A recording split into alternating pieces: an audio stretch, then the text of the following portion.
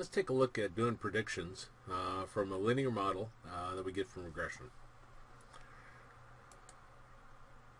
Problem we'll be taking a look at is this one here. Give the following data to predict y when x is equal to 10. So again, our x is 1 through 6, and x is the explanatory variable. The response variable is the y, which is 20, 50, 60, 65, 73, and 91.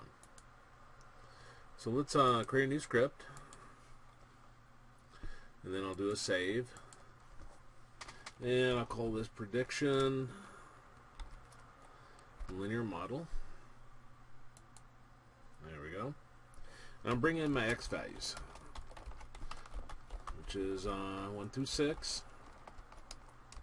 Then I'm bringing my y values, which is 20, 50, 60, 65, 73, and 91. Okay, now I'm going to create a model, linear model, and y is explained by x. This is how you should always think of this. The LM function creates a linear model.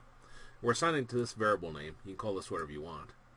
And how you read this is y is explained by x. That's the way I think of it anyway. Well, we need our coefficients. So I'm going to say coefficients is equal to coefficients. Think of it as the s or not on that. We'll see. There may need to be a s there. And let's just print the coefficients.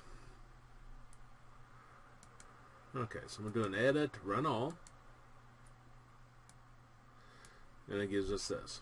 Now what it should give us model-wise is 12.26, that's our slope, and 16.93 is our y-intercept.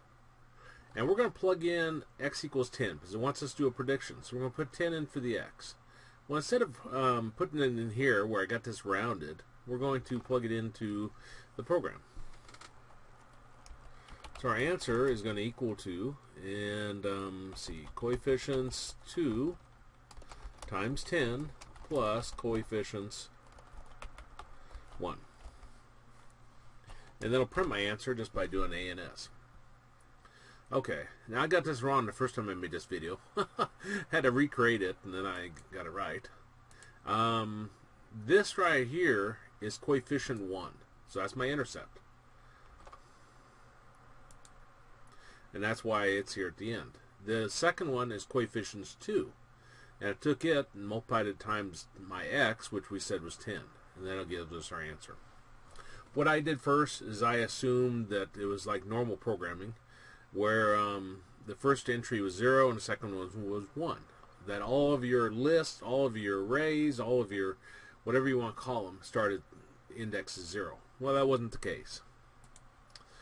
Okay, so let me save that and do an edit, run all.